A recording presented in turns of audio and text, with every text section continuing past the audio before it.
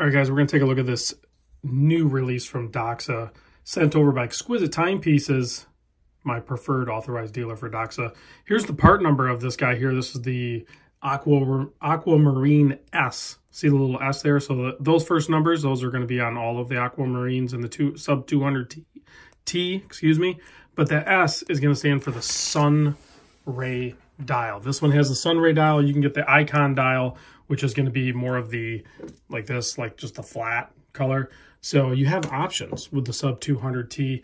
You can get the SunRay or the iconic dial, and you can get it in, I think, all the colors and a smaller case, smaller package for the smaller wrist or the preference for a smaller watch. Whatever your scenario is, the Doxa has you covered. And Exquisite carries all of them. So they're authorized dealer for over 60 watches. So I'm going to give you direct contact information down below in the description, as well as a link to this watch. Like if you just want to go on the website and order it up, you can do so. But I highly recommend reaching out to my guy Tyler, or you can use their little pop-up chat thing and, you know, talk to the salespeople because they're great. You'll get, you know, the full experience. Tell them I sent you too. So this guy here, let's get into the measurements. Pointer finger. So from this side of the case to this side of the case is 39 millimeter. So greatly reduced. Yeah, we'll do some more comparisons, but some people had asked for the measurement of just the bezel from here to here. I measure this guy at 35.2 millimeter. So pretty small. The lug to lug, all the Doxas pretty much have a short lug to lug. This one's even shorter, 41.3 millimeter. You can see the signed crown there. That crown is a 6 millimeter screw down crown with the matching Aquamarine turquoise Jenny logo there. The thickness, I measure at 11 millimeter, flat sapphire crystal up top. That polished and brushed 120 click bezel there. So you have your dive time and your decompression timer, I think. And then of course you have the classic Doxa case back, full polished. You have 18 millimeter lug opening. And I know some people are going to be like, 18's too, like the whole, all the dimensions of the watch are proportionate, guys. It's like they took the Sub300 and just shrunk it down. So you can't shrink it down and still have a 20 millimeter lug opening. It's going to reduce to 18. That's the correct proportions for this case size. Does that make sense? So you can get it on the FKM rubber like this. This price point is $15.50, or you can get bracelet options on all of these as well. So if you don't care to have the bracelet, you're never going to wear the bracelet, then get the FKM rubber.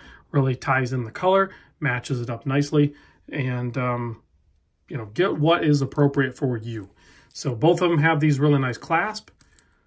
So simple two button pusher here, signed with the Jenny logo with the Doxa, and then you'll have this quick dive extension or micro adjust, whatever you want to call it.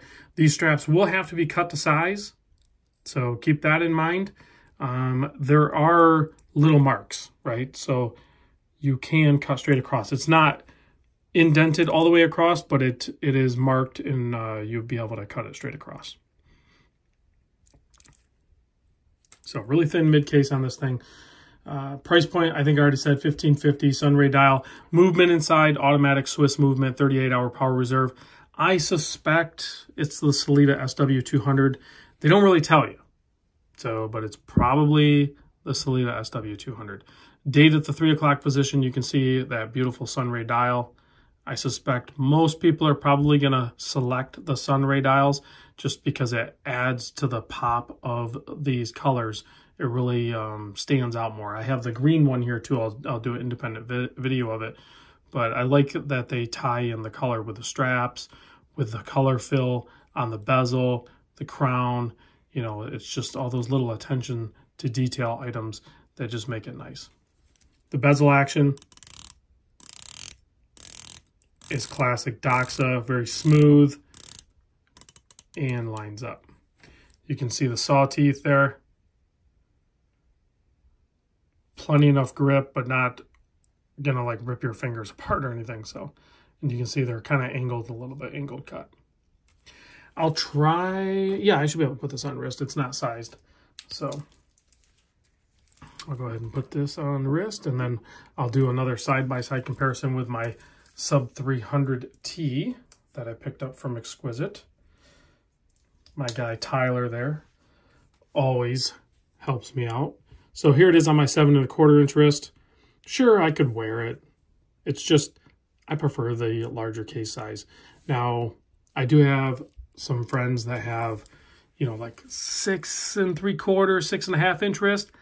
This watch is probably going to be a better fit for their wrist. They could pull off the 300. I know tons of people that do.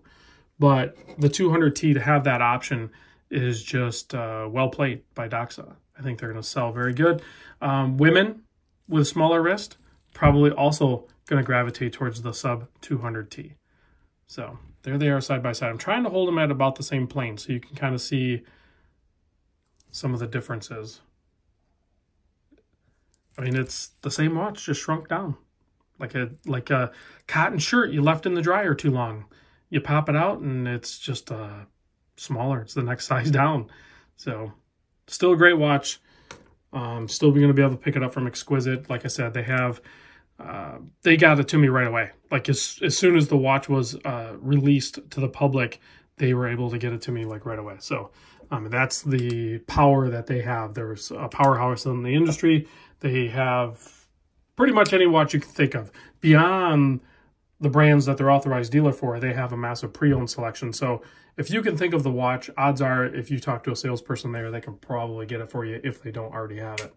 But here's a look at the lume. Looks like a nice healthy application of some sort of blue colored lume, probably BGW9 or some similar formula.